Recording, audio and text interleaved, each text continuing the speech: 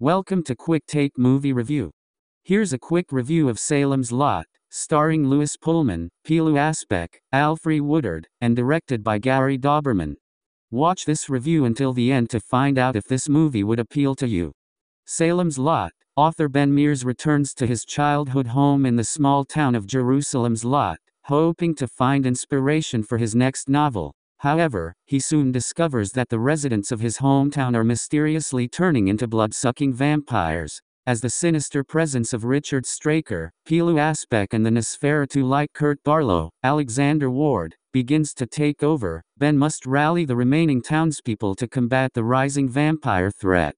Salem's Lot is a fast-paced and visually striking adaptation of Stephen King's classic vampire novel. Director Gary Dauberman wastes no time setting the stage, plunging the audience quickly into the vampire chaos that consumes the small New England town. The film's rapid pacing keeps the action moving and avoids unnecessary exposition, making it a thrilling watch for fans of vampire horror.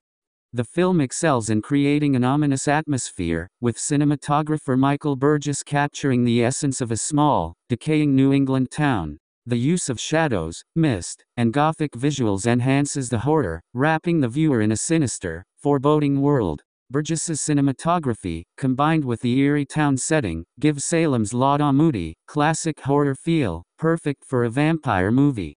Salem's Lot pays homage to traditional vampire lore, incorporating the expected crosses, holy water, and stakes, but adds a modern flair, with glowing crosses and energetic, visually captivating action sequences. The drive-in theater showdown and Mark's encounters with vampires are standout moments that keep viewers on edge, providing thrilling set pieces that feel both exciting and fresh.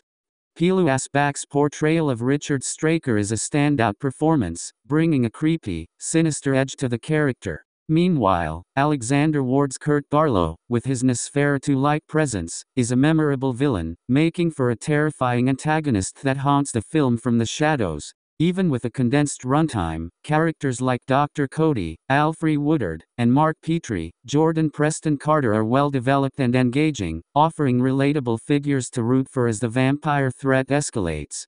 However, the film's fast pacing comes at a cost. While the action-packed narrative keeps the viewer engaged, it also sacrifices some emotional depth. The film doesn't spend enough time exploring the grief or internal struggles of the characters, which could have added more emotional weight to the horror. A deeper dive into Ben's personal journey, for instance, would have made the stakes, no pun intended, feel higher, giving the story more resonance beyond the vampire mayhem. Overall, Salem's Lot delivers an entertaining, visually rich vampire tale that's sure to please horror fans. While it could benefit from deeper character development, the fast-paced storytelling, chilling atmosphere, and memorable performances make this adaptation a worthwhile addition to the vampire genre. Don't forget to subscribe to our channel for more quick take reviews and recommendations. Peace to all.